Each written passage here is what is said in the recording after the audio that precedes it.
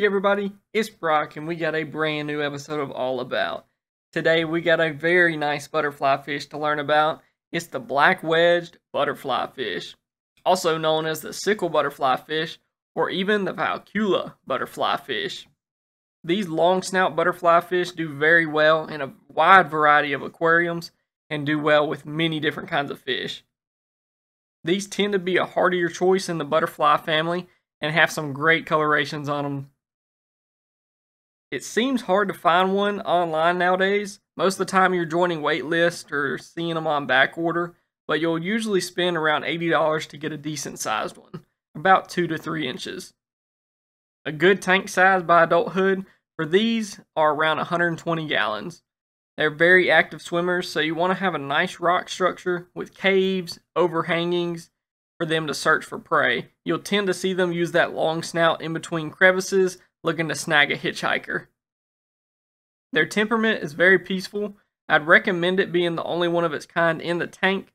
With other butterfly fish, there tends to be aggression between the two, but with other fish, they do great with virtually anything. You got clownfish, tangs, angels, gobies, wrasse, you name it.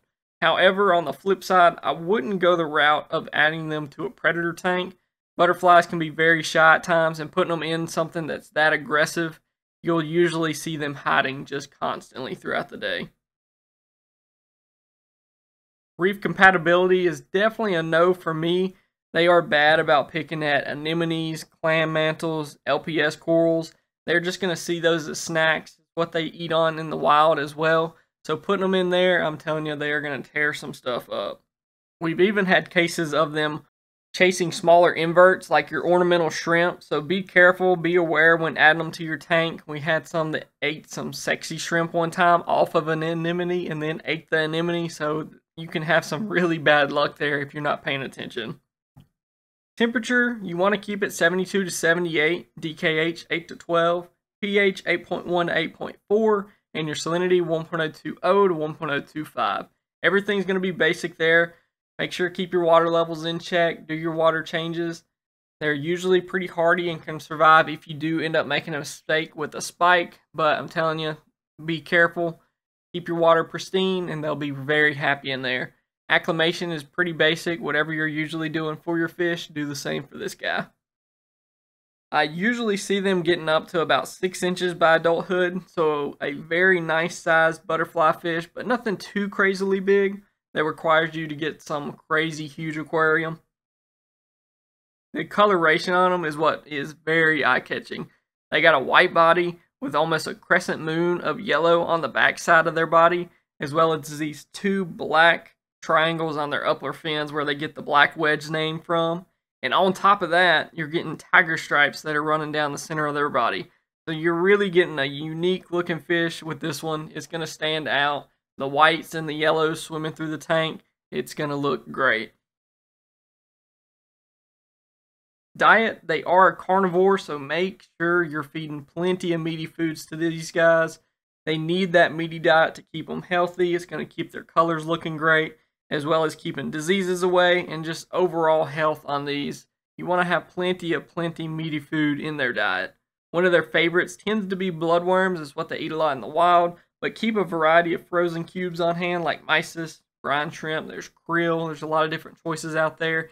Have a bunch of a variety so that if he doesn't like one, try the other. See what he's really going to like. That's probably the hardest thing with butterflies just in general, because they can be so shy at the beginning and not want to come out to eat. So just be patient with them. Try lots of different foods each day. If they're staying in the back, turn the power heads off. Try to get some food to float back, even if it hits and lays on the bottom. A lot of times they'll even poke their head out and pick around on the sand to get that shrimp that fell down. Just anything you can try, just be patient with them. I promise, as long as you're feeding a lot of different things, he'll find something he does like.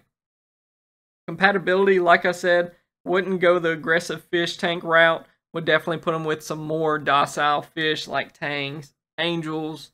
Put them with some wrasse, some clownfish, ones that aren't just going to absolutely tear the guy up. That's everything I got today for the black wedge butterfly fish. I hope you enjoyed it.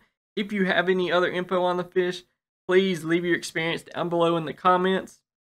The more we learn from each other, the better we'll be off in this hobby. Don't forget to like and subscribe. If you're new, check out our All About playlist that features a ton of videos about fish, inverts, corals, and just a whole lot of topics that I've experienced. Thanks again, everyone, and have a great weekend.